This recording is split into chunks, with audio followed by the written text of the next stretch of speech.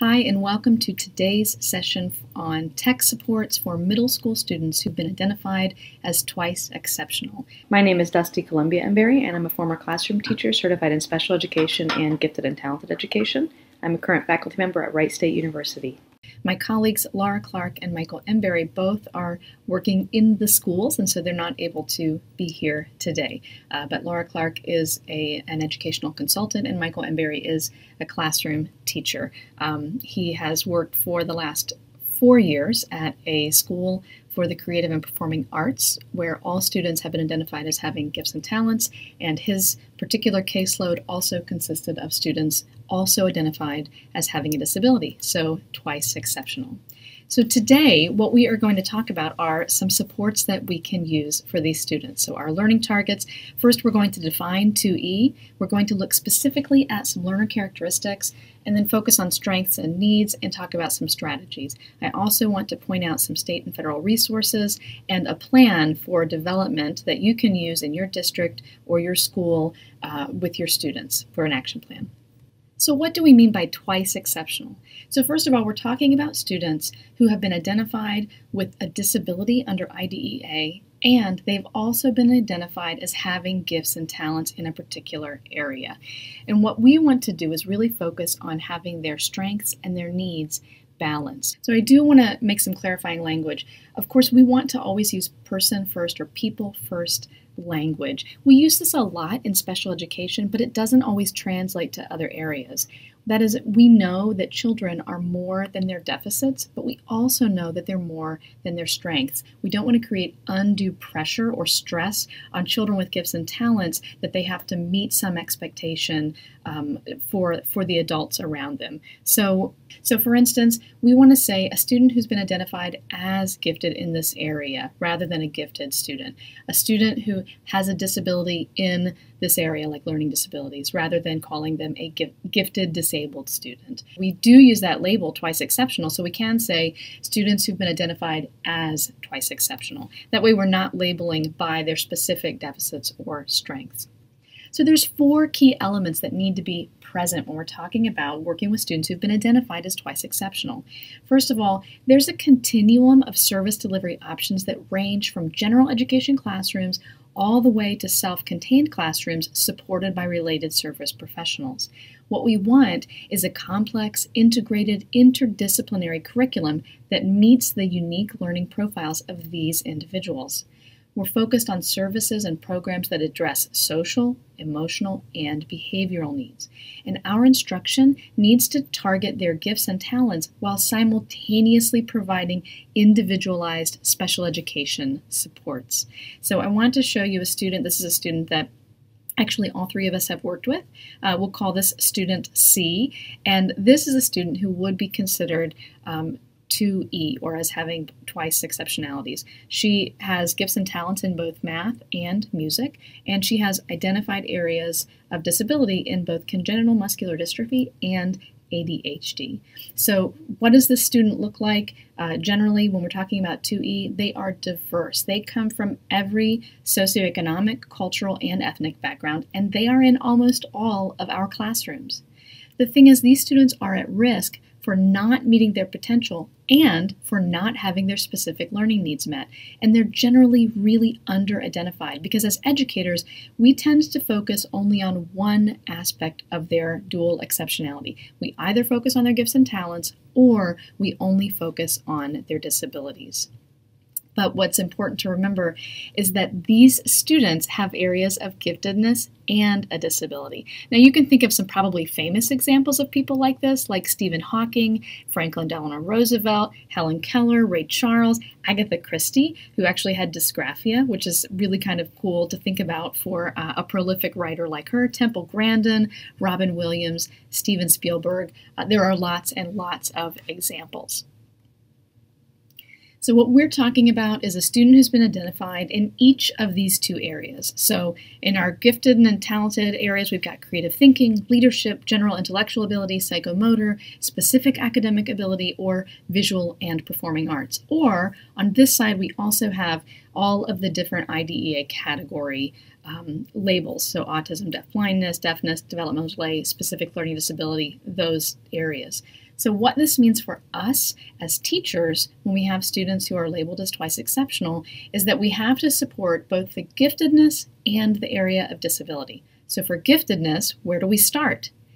Well, we start by identifying their areas of giftedness, and we look for content-rich task demands and assessments, and we want to implement research-based curriculum units.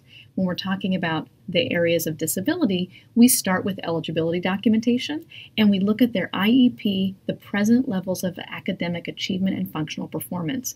Here we call it a PLAF. In some areas it's called a PLEP or a PLOP.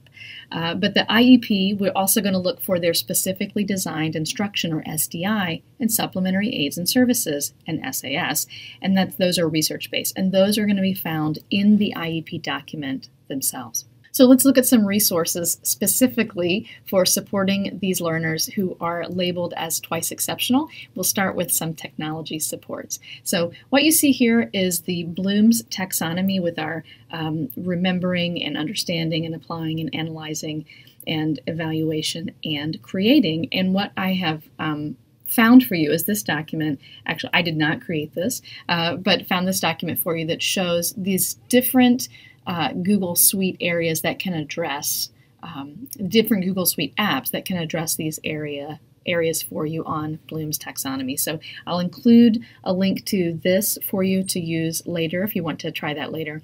But one of the places I really like to start is EdTech Teacher. Now this is a website that you can go to, and it helps us as teachers find apps that are based on what we want students to do. This can be really helpful when we are considering how to extend or differentiate our products, like providing some scaffolding. So you go to this app and tool guide, and when you click on the slide links, this is a hyperlink. It'll take you directly to this page. And then you first start with choosing, are you looking for a learning activity? Do you want to search by what device, or do you want to search by their grade level? And then you can filter. So we've got here, we can click on this drop-down menu and pick what we're doing. So for instance, I want my students to read and consume the content, and they have Chromebooks, and we're looking at that 5 through 8 grade level. So you click those, and then you will get this list. This search engine will pop up with, like here, Google Play Books and Kindle Cloud Reader. Now what I would like to point out here is that with these, it combines with the Google Chrome extension. So if you're using Google Classroom, this is already going to be something that you can add. But you can combine it with the extension for Read and Write and Select and Speak. Most books, when you use this, can then become an audiobook, even if it's not a specifically designed audiobook. And it's the same for the Kindle Cloud Reader. So it's possible to read Kindle books purchased directly from Amazon.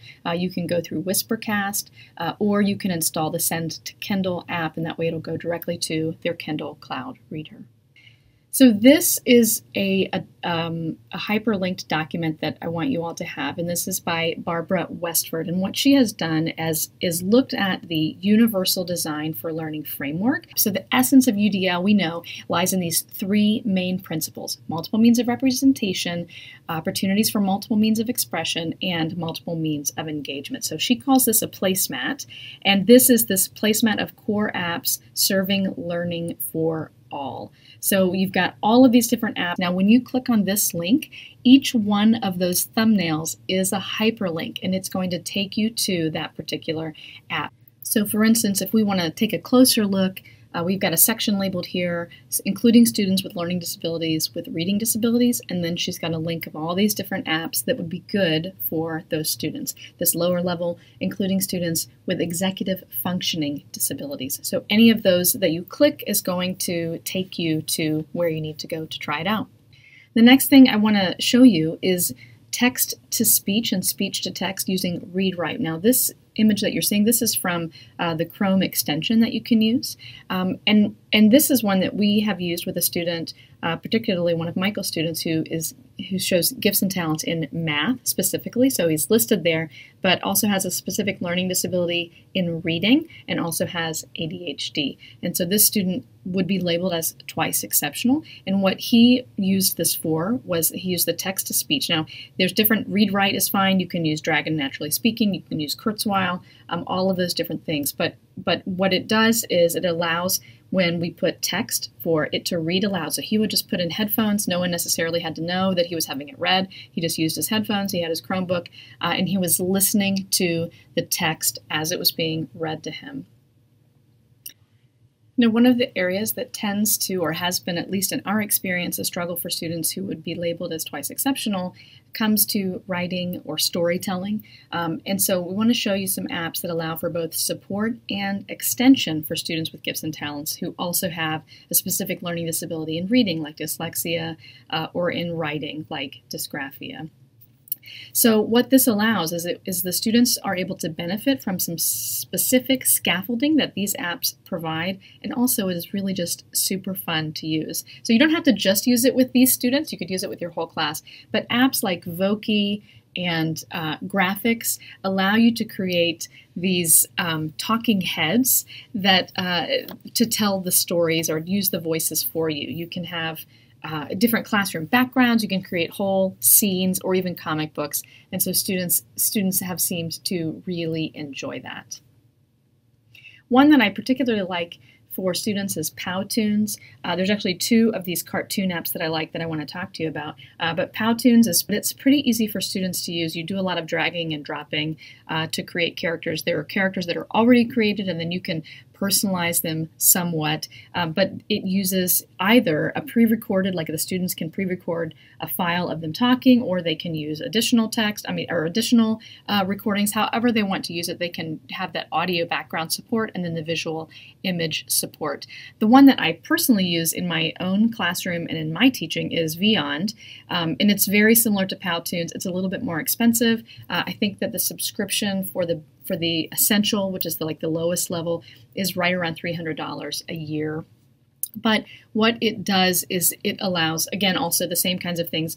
It just has a lot more, you tell the story, you have the writing or the images, and you have music, you have sound, but it allows for, in my opinion, a little bit more personalization. This example comes from a student who is very bright, very high IQ, but struggles specifically with pragmatic language and expressive language and reading emotion. So some of those characteristics that we see on with students who are on the autism spectrum, understanding other people's experiences, understanding their perspectives, expressing the student's own emotions, even identifying. And this particular student also has significant anxiety and a history of early trauma in her early life experiences. And so with this app, what she was able to do was tell this story. They had been reading A Young Girl in the Holocaust, Number the Stars, and she was writing this poem. They had to write a poem about this experience.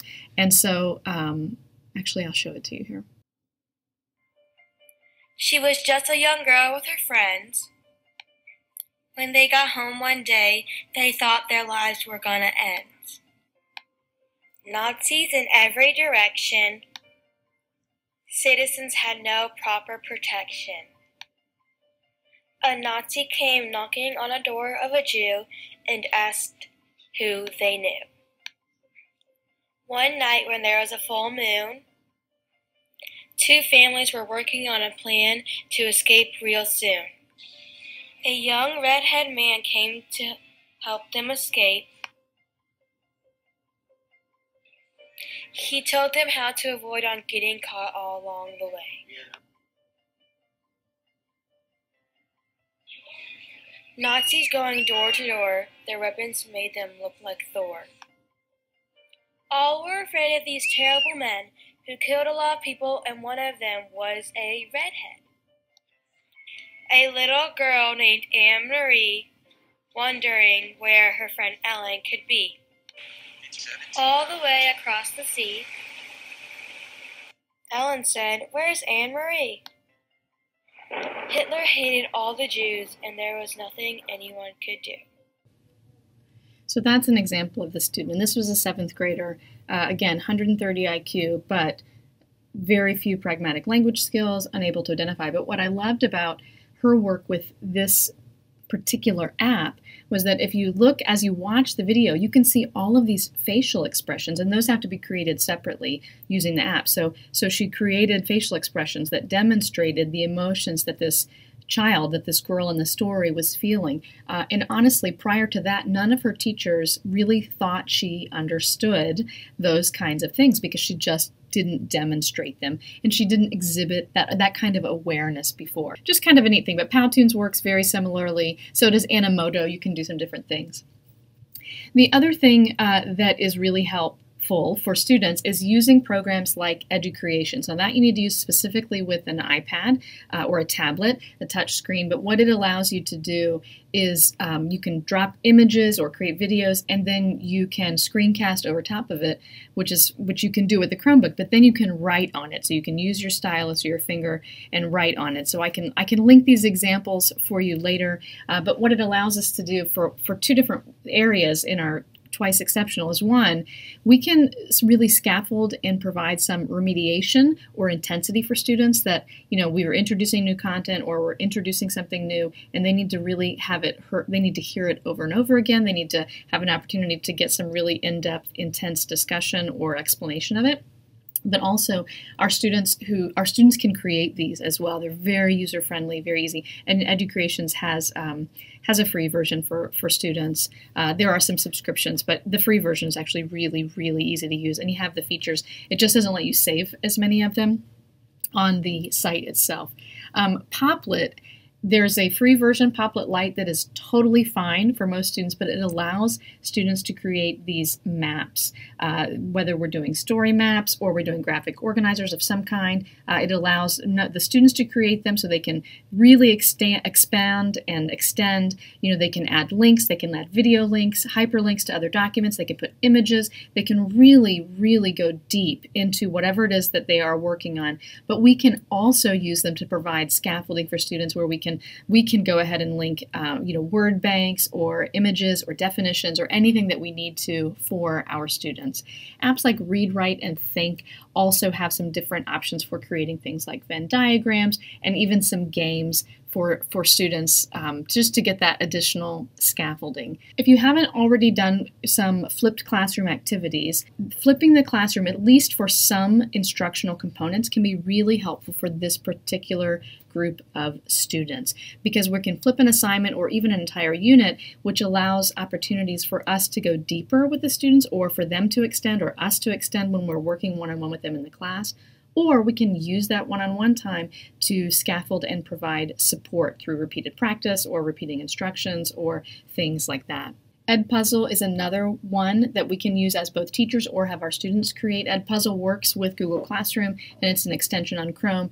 You can take YouTube videos and drop them in, and then you can create quiz questions or understanding questions or process questions to put in the video at different points. So it pauses the video, asks the questions, and students get that opportunity to refresh or review or study the material. You can, all kinds of questions, they can have to write their own answers, or they can have selected ones. That is a really helpful one. I want us to look a little bit about some extension and support that we can use with G Suite or Google Suite. Google has a ton of supports that we can use, and since many of us are using Google Classroom, that can be super helpful. So one of the first things I mentioned before, text-to-speech, there's a ton of apps, but actually you can just use the voice typing feature in Google Docs for Google Docs, Google Slides, whatever you're working on. You just go up to the top and you click Tools, and then you go down to voice typing. This is super helpful because it reduces spelling errors for students.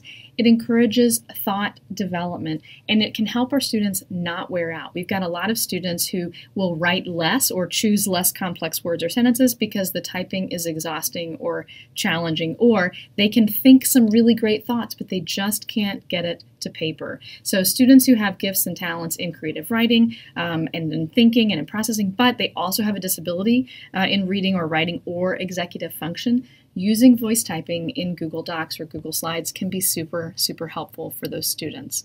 The other thing, when we're in a Google Doc, I want to show you this Explore tool. So we also have students who maybe they're excited about their topic, and then they they need to search for something on the internet, then they just go down the rabbit hole and they get lost in the internet, and then they've lost their class and time to work. So this Explore tool allows you to search the web or your own Google Drive right while you're in your doc. The thing that's helpful, because we're always trying to teach our students how to do kind of this writing and publishing, is that if you click these three dots next to web results, it'll ask you what format you're using for your citations, MLA, APA, or Chicago. You can click that, and then when you click it, if they have found a link like that we're using here, you'll see these two little quotation marks.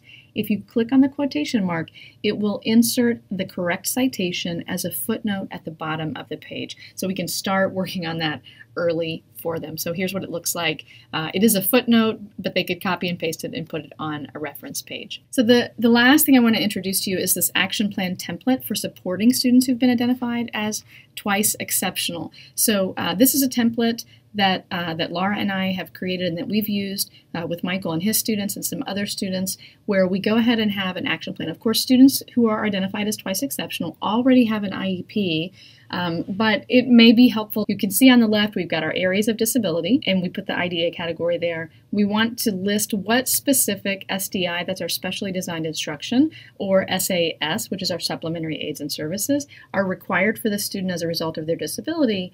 And then we want to look at what's our area of giftedness or talented, and then what specific specially designed instruction can we use to address this. So if we're compacting, we want to say that we're compacting. If we're, whatever it is that we're doing, we want to put that in there. So we might say, here's our SDI. You can see on this left-hand side, here's our SDI. These are the best ways to help a student with a disability reach a goal. So we'll enter it there, and then on the right-hand side, what are the curricular supports or enrichment strategies that we can use based on this area? So if you've got a student who's got more than one area, maybe they have math and then they also have music, or we can put those in. And then we can look at technology support. So technology is wonderful for allowing our students with gifts and talents to extend, because they can do wonderfully creative things and they can create podcasts and videos and all kinds of stuff. But it's also the great leveler, the great equalizer for students with disabilities, because they can get those ideas out, they can express themselves in ways that they previously weren't able to do with just pencil and paper. So what are the technology supports that are needed? We put that in there. Then if we have any ideas regarding IDEA eligibility or curriculum access, like how do we do this in the general classroom, we can put those notes there so that we can talk to our colleagues about that. Same thing for gifted and talented eligibility and curricular access. So what are we doing, or what do we need to do for these students? And then any action steps that need to happen. Do we need to meet with the teachers? Do we need to put accommodations in place? Do we need to move to a different classroom, do some grouping, whatever it is? We can have this all on one document that then we can share with that student when they go from one year to the next year. And then a couple links I want to show you all. Wright's Law has some additional articles and some resources specifically. We've been teaching in Kentucky, so the Kentucky Department of Education has a ton of resources and supports for both students with gifts and talents and who have disabilities. We highly recommend using the Lesson Plan Handbook and the IEP Guidance Document, because it offers very specific SDI and SAS for the different areas of disability, as well as explaining what the different components of the IEP are. The Council for Exceptional Children, you can click on that link and it clearly defines disability and also exceptionalities. We have a gifted and talented SIG in CEC. And then the 2E newsletter has some really good suggestions for how do we implement supports and how do we involve families. So thank you so much. It's been super exciting to be a part of this conference. And so I want to give you my email and Laura's email. And if you have questions, I would love, can answer them for you today, but you can also send an email later.